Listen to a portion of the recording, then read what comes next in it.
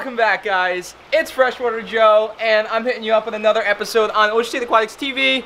And as you can tell,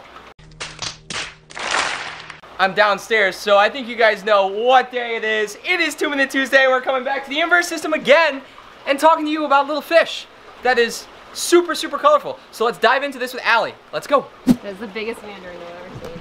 All right. All right. What's happening today, Allie? Today we are talking mandarins, my favorite, and I think a lot of people's favorites, kind of why a lot of people get into the hobby in the first place, because mandarins are just awesome. And they're beautiful, but they're not for everybody. They're definitely not a beginner fish. So unfortunately, a lot of people go into it thinking they can just put a mandarin in any tank and it'll look beautiful and that's fine. But unfortunately, they're definitely not a beginner fish. They're definitely more closer to the expert level fish. They need a tank that's, I would say, a minimum of 65 gallons with a sump. Honestly, with these fish, you need to have a sump because you need to have a refugium, a place to grow copepods, because that is all mandarins eat is copepods. Even if you get them to eat frozen, it's just not enough. You know, frozen is great and it's good that they're eating that, but they need to have pods too to supplement their diet. That is their main diet, and without that, they're just not going to be healthy. And they need to eat all day long, and unless you're feeding constantly, they're just not going to be happy. So they need to have those pods to keep them held over throughout the day.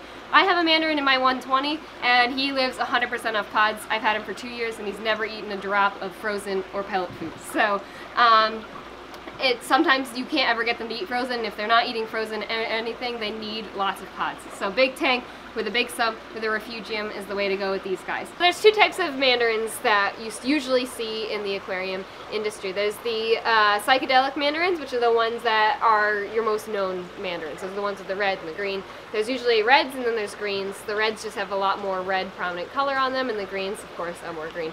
Then you also have the target mandarins, or also bullseye mandarins, or spotted mandarins. So they go by a few different names. But those are the ones with the really cool bullseye markings on them. And the cool thing about the target mandarins is that they're actually easier to get to eat frozen. If you're looking for one that will also eat frozen food, they usually will pick up on it faster than the other mandarins will. That's it. Okay. Woo! So usually you can keep mandarins in a regular reef tank. They are definitely reef safe.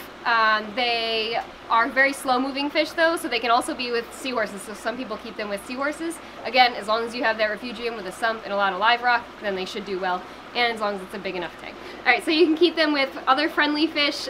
Usually community reef tank fish are usually perfect for these guys. They definitely wouldn't do well in a fowler tank with aggressive fish. They are slow moving, they're friendly, they're very passive, and they don't do well with any aggressive fish. But these guys are awesome. So a little cool fun fact about these guys too is they're not usually prone to predation in any tank because they actually excrete a very toxic slime off their body. Their slime coat is really toxic, and it usually is their way of keeping fish and other predators away from them. So usually if a fish does try to bother them, they only do it once and they won't do it again. It's not enough to necessarily kill a fish, but it definitely will tell them to stay away from them. And also those bright colors, just like in the rainforest with your dart frogs and anything that's venomous or poisonous rather, it just tells other fish to stay away from them. It's really cool. There's a couple things to look for when you're buying your mandarin. So a healthy mandarin should be picking all the time. He should be constantly like pecking at the sand bed, at the glass, at the rocks, constantly eating. That's a sign of a healthy mandarin. Also too, you want to make sure you don't see much of a spine. You shouldn't be able to see their spine protruding from the sides. A teeny bit might just be because they just came in. Sometimes they come in a tiny bit on the skinnier side and they just need time to fatten up.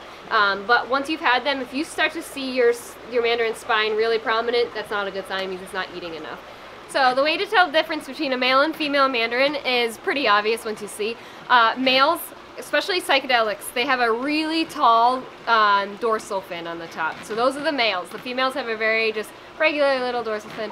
And then on the target mandarins, theirs is a lot smaller, but you'll still be able to tell the difference. We'll actually show you in this clip right now how you can see the difference between the males, how it's a little bit pointier on the top, and then the females is just very straight across.